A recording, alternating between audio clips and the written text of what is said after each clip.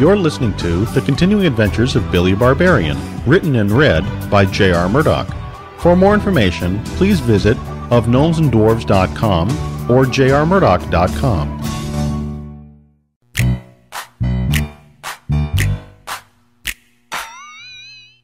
Bored.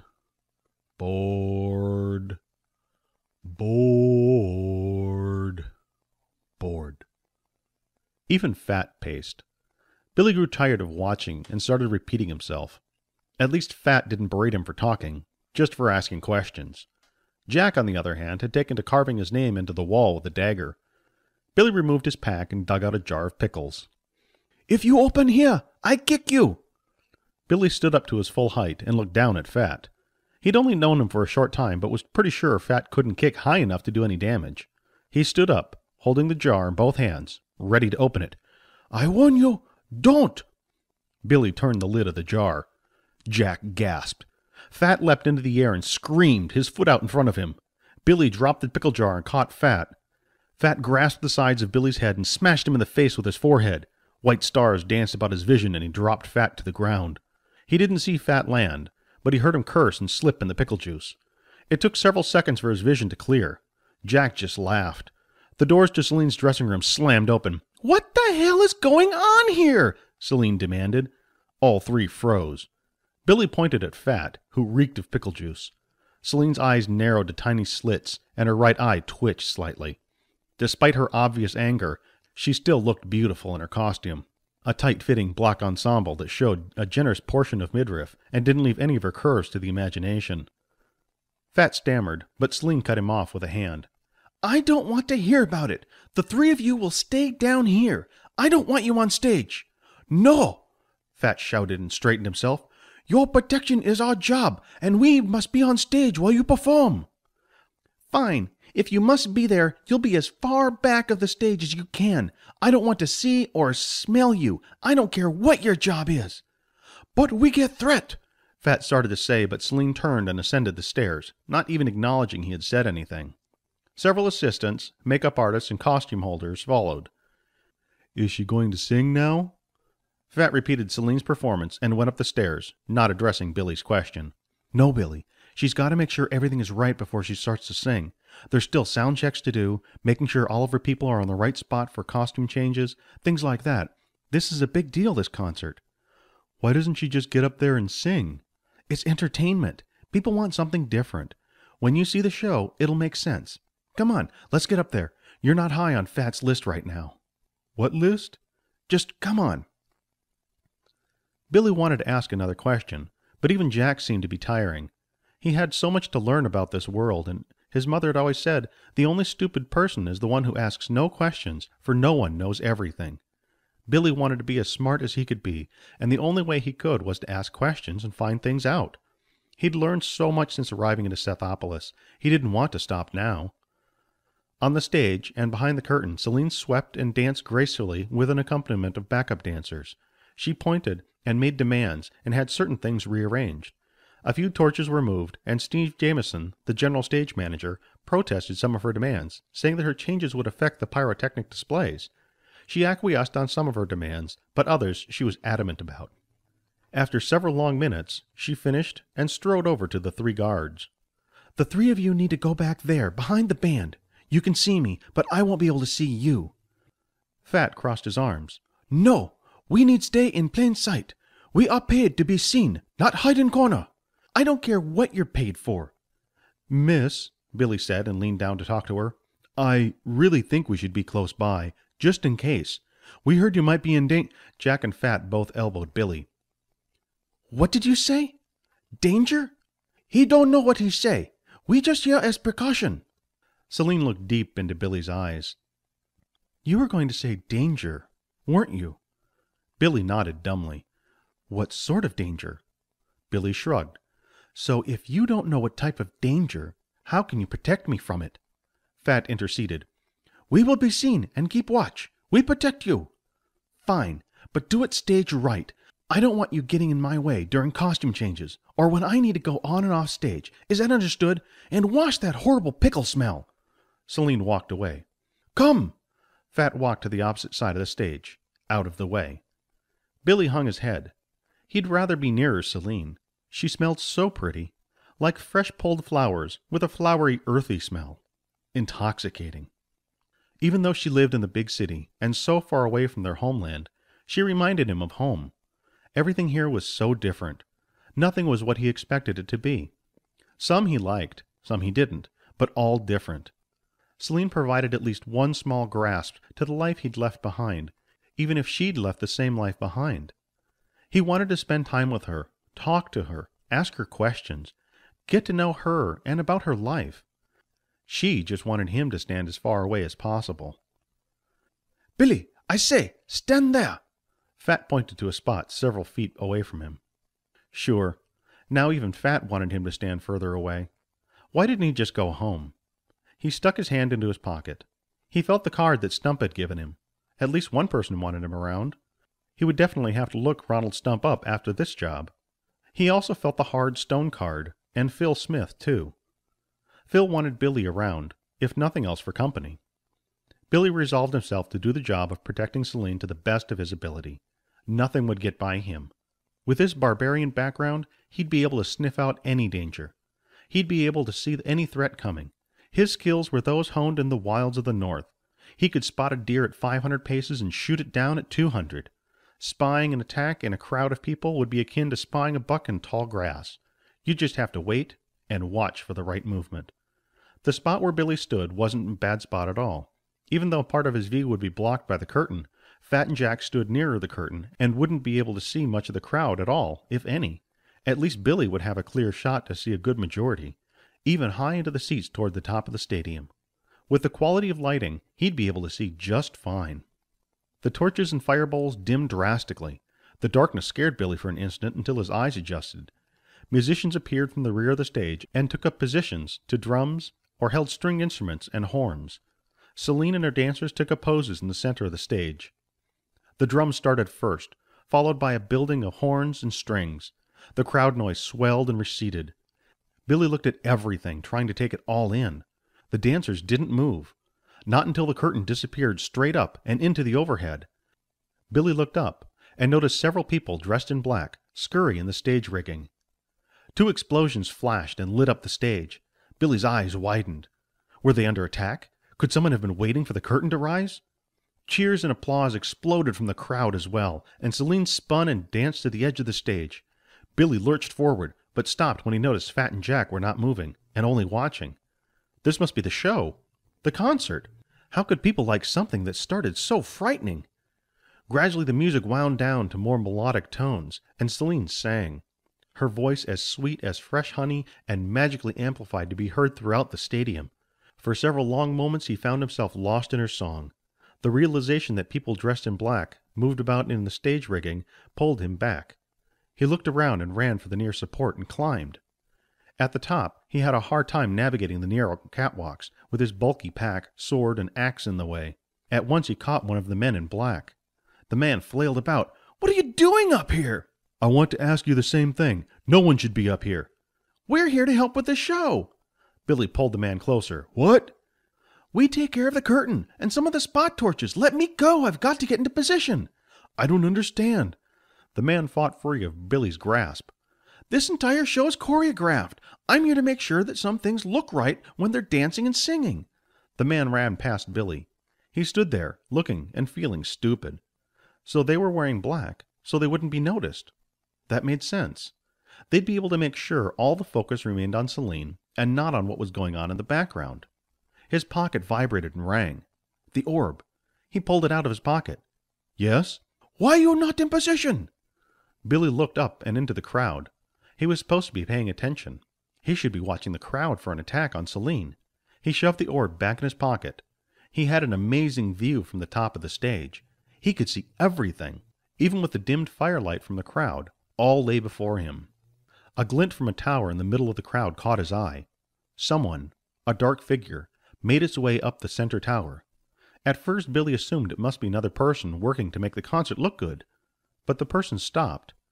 Billy saw the crossbow. His eyes widened. Yes, he saw a crossbow in the person's hand. He had to act. He had to act quickly.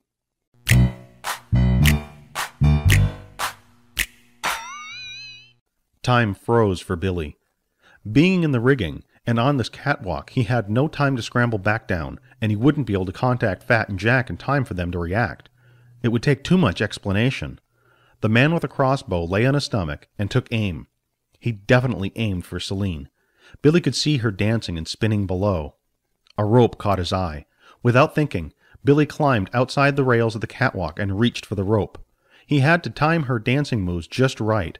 He looked and caught sight of the assassin. The man stood and waited. He had to be waiting for her to stop moving before he fired. Billy didn't have the luxury. He had to move now. He jumped for the rope. The dancers stopped moving. The bolt burst into flames as it sprang from the crossbow. Celine stopped dancing and raised her hands in the air as the band ended in a crescendo. 2 blasts rose from either side of the stage.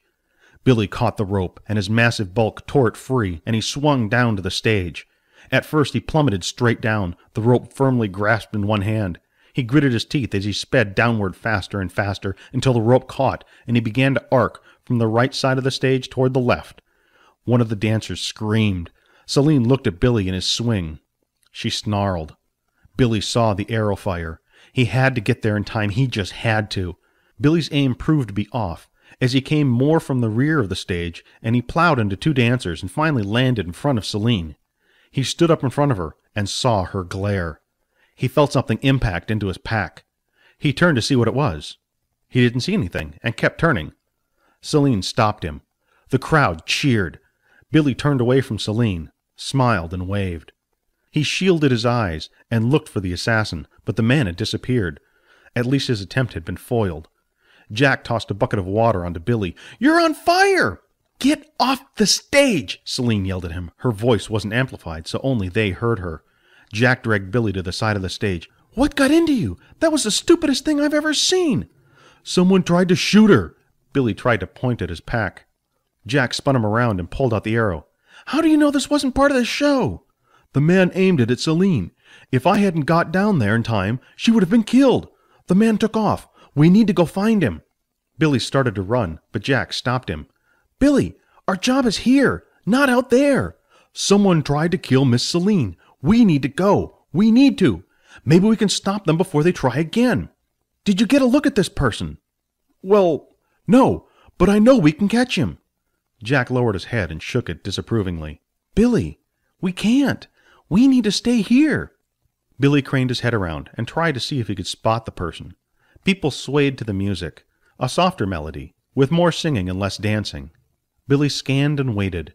He knew he could find the person. He just knew it. He couldn't let him get away. "Billy, are you listening to me?" "I tell you no good idea. You no listen." "I see him." Billy launched himself away from Jack and off the side of the stage. Billy saw a person holding a crossbow pushing through the crowd to an exit. If he managed it right, he could cut the person off and have no trouble catching him.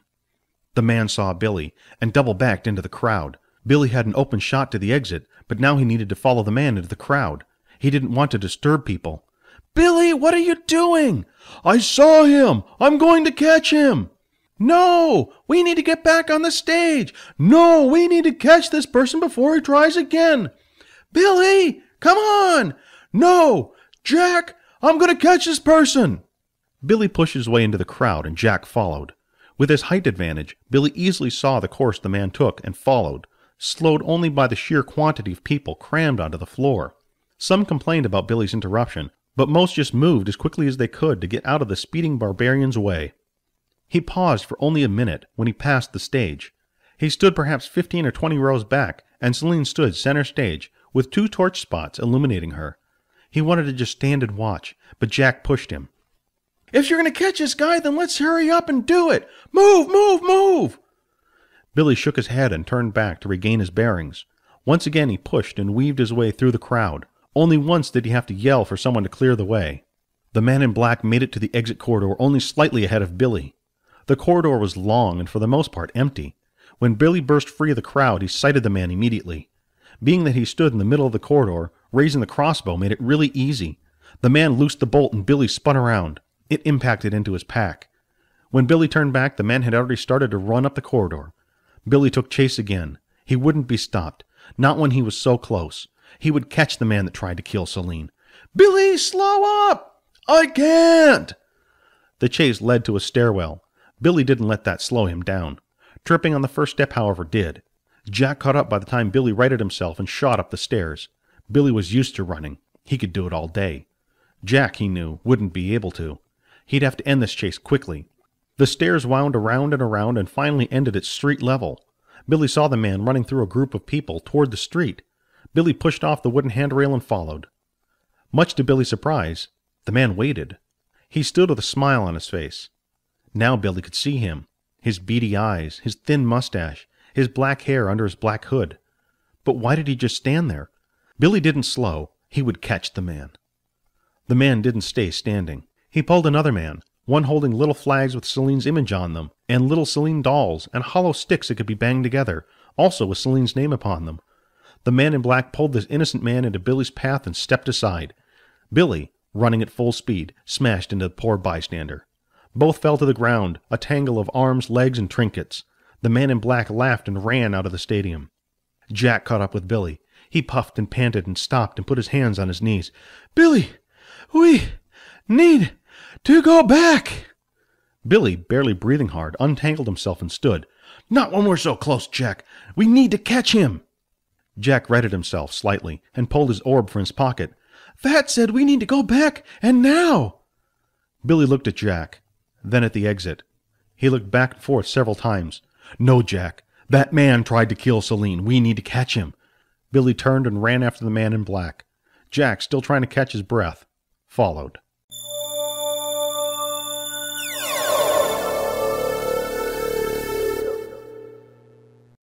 Jack had answered, but hung up. Billy was ignoring the buzzing orb. Phat answered. "Where are they now?" Iman asked, his rage rising higher and higher, but his voice not giving away his current temperament. "They leave. You want I go look?" "No. Stay there. I don't know what they're thinking." "Billy say someone try kill Celine." "What?" That wasn't possible. He hadn't authorized another assassin. That wasn't part of the plan. Someone must know the plan. No, that couldn't be. He'd not even told Phat or Jack the full extent of the plan.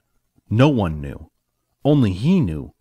He had to think of a way to get Billy and Jack, most importantly Billy, back onto the stage. Iman looked at the few guests in his stadium box who sat enamored by the concert and oblivious to him. He cared little for music. If his plan hadn't dictated that he be here and listening to this caterwauling, he'd be back at his tower. But so much plotting and planning would not go to waste because of an overzealous barbarian.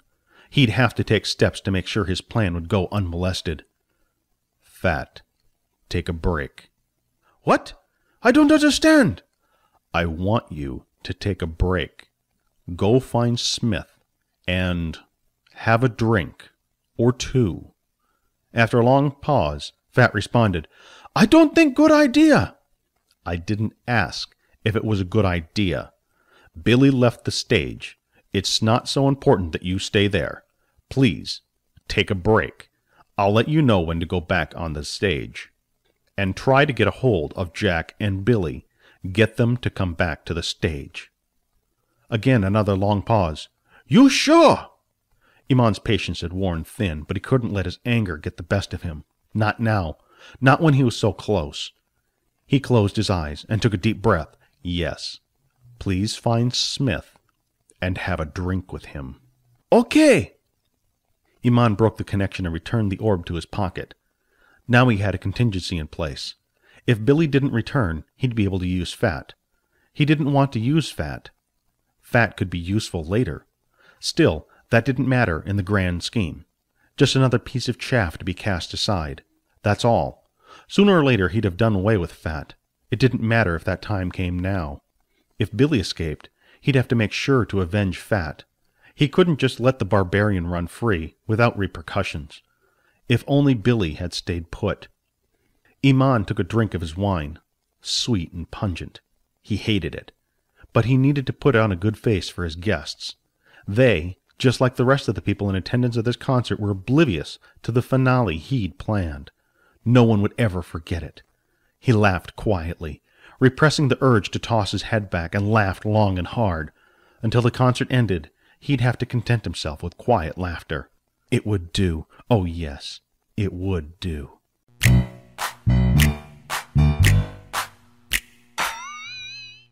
Billy scanned the street from side to side. He took a tested sniff of the air, but he'd not gotten a good smell of the assassin. But he tried to smell him out anyway. The traffic in the street moved from side to side. Much of the road had been paved, but a spot of dirt still remained and showed the direction of the traffic pattern. Billy spotted a single footprint that ran counter to that traffic. He looked up and saw a cart swerve and a black hood duck into an alley. Without thinking of his own safety, Billy darted into the street after the man. Animals squawked and hollered as did drivers that were forced to swerve their carts to keep from hitting Billy. He made his way across the street and could hear complaints rise from Jack as he trailed from behind. The dark, dank alley smelled of dead fish and feces. The man in black stumbled over piles of trash and offal. Billy drew his sword and continued the chase, trying to keep his eye on the man. He couldn't let him get away with trying to kill Celine. He just couldn't. If they had been in the north, this man would have already been caught. But here in the city, people didn't seem to want to get involved with stopping this fugitive. Billy waited and pushed his way through the knee-deep slop in the alley. He didn't let his legs being mired down slow him. In fact, he pushed hard and started to gain on the man in black. "I'll go around!" Billy turned his head for only a second to see Jack run down the street. That'd be good if Jack could make it around in time. He hadn't proven to be that good of a runner, but the mess in the alley didn't help forward progress. When Billy turned his head back, the man in black had disappeared. He couldn't have gotten out of the alley. It was nearly 200 feet long, and he'd only been halfway down. Billy pushed onward, moving slightly slower. If the man had hid, he'd be able to... Billy's thoughts were rudely interrupted by a board in his face. White stars flashed and blurred his vision. He dropped his sword and swayed. It took several blinks before he saw the man in black speeding down the alley. Billy took a step, but he had to fetch his sword first. He staggered into the wall, righted himself, then continued down the alley. Several times he faltered and nearly fell, but he kept going. A simple thing like a board in the face wasn't going to stop him. Not even the blood that now flowed out of his nose and all over his clothes would stop him. The man in black had reached the end of the alley and looked both ways. When he looked to the right, he hunkered down as if he expected to get hit. Jack flew at the man, but missed, and the man in black ran in the direction Jack had come from. Jack struggled to get to his feet. He put his hands on his knees and took several gasping breaths before he put his feet to give chase after the assassin. Billy exploded out of the alley. As soon as his feet were free, he quickly caught up with Jack. "Hurry! He's getting away!" Once Jack had been overtaken, Billy started to catch up to the man in black. Billy was used to running. He could run for days if need be. Even though his pack bumped his back, he wasn't going to stop until he had the assassin. The man in black looked over his shoulder. Billy got a good look at his face. Swarthy complexion, slender nose, close-set eyes, and a sharp mustache. Billy burned the image of the man into his mind and pressed harder, his jaw set with determination. The man in black's eyes widened as he ran with renewed fear. Without warning, the man in black ducked inside a building. Billy, only seconds behind, rushed into the store. He froze just inside. Growing up, Billy had gotten used to two things. Buildings contained people, animals, or stored foodstuff in them. He'd accepted that the Stump Tower contained many apartments for people to live in. It was something new, but he could accept it. That building served to house people. The building he'd just stumbled into contained stuff. His mind grasped that quickly enough. What he couldn't wrap his mind around was the immense amount of stuff it contained. He'd seen buildings with large amounts of food. Nothing surprising with the quantity. This building contained more things than Billy had ever seen in his life, and all under one roof. Racks held an assortment of clothing of every hue of color. Shelves displaying shoes and boots of all variety. Hats and coats hung from pegs along part of one wall. Even beyond the clothes, chickens balked and clucked. The aroma of fresh cooked corn hit Billy hard, and pangs of hunger tore at his stomach. Not now. He didn't want to be distracted, but looking at the clothes, the food, the equipment, the people. People! Dozens of people looked at items on racks, tried on clothing, sampled foods. None of them looked like the man in black Billy had been pursuing. "Can I help you, sir?" "Oh." A neatly dressed man, bald, wearing spectacles, with Stephen embroidered on his shirt, took a step back when he saw Billy's sword and the blood covering him. "We don't allow weapons to be out when in the store." "I'm looking for someone." "That doesn't matter. Put your sword away, or I'll be forced to call security." "I am the security. I'm protecting Celine." The man, Stephen, squealed. Celine Dijon? I thought she was giving a concert. She is. Someone tried to kill her. I chased him in here. He's dressed in all black. I'm sure I would have seen a man dressed in all black. How totally out of fashion. Jack pushed through the doors and hung on Billy's arm, panting heavily. Find him? No, but this man says he's not in here. Stephen stood straight. I assure you that I greet everyone that comes into Smith's. This man will be trying not to be noticed. Billy scanned the aisles and racks. If you like, you can come in and look around, but put that sword away. I will call security. I don't care who you're protecting. If that person isn't here, you'll have to browse unarmed. Billy scowled, but sheathed his sword. Come on, Jack. Let's spread out and keep an eye out for a dark-skinned man dressed in black. Dark and in black. Got it. Jack went to the left, Billy to the right. Both made sure to look each person in the face as they made their way down their respective aisles. Billy frightened more than one prospective customer with his bloodied face. He apologized in kind and moved on. He stopped when he saw a flowered hat disappear off a shelf, in a hand gloved in black. After a brief pause, he inched toward where the hat had gone and saw a coat vanish off a rack. He tried to take in air through his nose, but couldn't breathe. Must be broken. I'll make sure you pay for that. Billy silently crept along the aisle. A hand reached out to grab a shirt from a shelf. Billy's hand moved with lightning quickness, and he caught the hand and pulled, knocking down the shelves in the process. The man in black had changed into the flowered hat and held a brown coat. Billy, with one massive fist, knocked the man on the head, effectively knocking him out. He smiled at having caught the man. Hey! The neatly dressed man, Stephen, ran across the store. I caught him. You don't have to. I don't care who you caught. You destroyed half the store. No, I didn't. Who's going to take care of this? Jack rushed over to Billy's side. We're both close. Personal friends of Mr. Smith. Mr. Phil Smith. We'll speak to him when we return to the concert. He is a guest of Mr. Stump and Miss Celine. I'll make sure he contacts you immediately after the concert. What? Jack wasted no time on the confusion and pulled Billy toward the door. Jack, I got him. Good, Billy. Now let's get out of here. You're right. Celine will be so proud we caught this guy. Billy, proud isn't what she's going to be when she sees you again. Are you sure? And say, you said Ms. Celine. Is she single? Just hurry up. Everyone is going to be upset that we left the stadium. We've got to get back and get back now. So, was that one of Phil's stores? Billy slung the man in black, with the flowered hat firmly planted on his head, over his shoulder, and followed Jack into the street. Just come on.